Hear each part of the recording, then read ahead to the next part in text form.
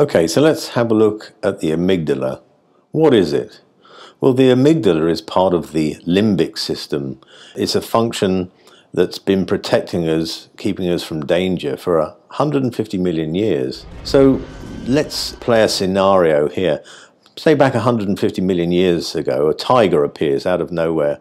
The amygdala triggers the stress response, the adrenal gland, which releases cortisol and epinephrine chemicals into the body to prepare us for the fight or flight or freeze mode.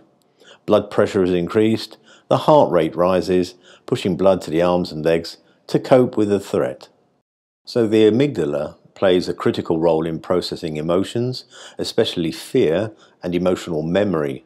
And it's done a very good job for the last 150 million years, keeping us alive.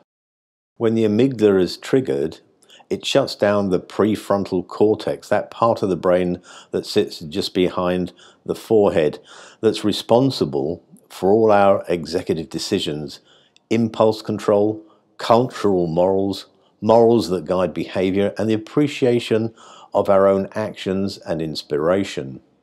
The amygdala is programmed to protect us, to keep us safe, and it doesn't care what you're currently doing, whether it's important or not. It takes over. This fight or flight response is not conducive to the trader's performance.